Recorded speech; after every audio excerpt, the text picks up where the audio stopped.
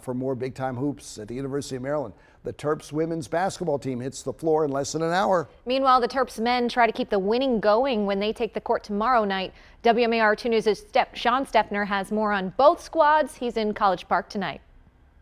The Maryland women tipping off with Penn State here this evening, and they do so as the new number 8 team in the country. The Terps rising 2 spots in the rankings today as they go for win number 5 in a row. Meanwhile, on the men's side, they are looking to sweep their 3-game homestand when they take the floor tomorrow night against number 21 Indiana. First-year head coach Kevin Willard has his guys rolling as they get into the meat of the conference schedule. The Terps are coming off a couple of consecutive blowout wins, 73-55 last Wednesday over Wisconsin, 82-63 on Saturday over Nebraska.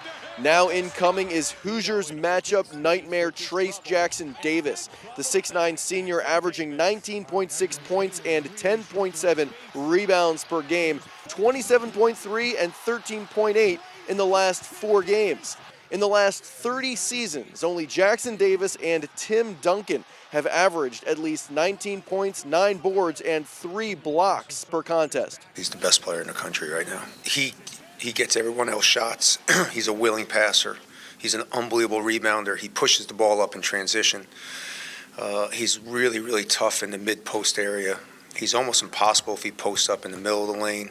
I mean, they have very good players top to bottom, but he is the best college basketball player right now. He's a special talent. He's going to be a big-time player, the NBA for sure. So I'm really excited. It's just a good test for me and my defensive capabilities.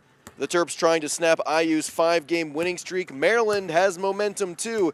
Their past 2 games, the first time in 13 years, they have posted back-to-back 15-plus point wins in league play. They look to keep it going on Tuesday night when tip-off arrives at 9 p.m. Tonight's women's game begins at 6. In College Park, Sean Stepner, WMAR2 News.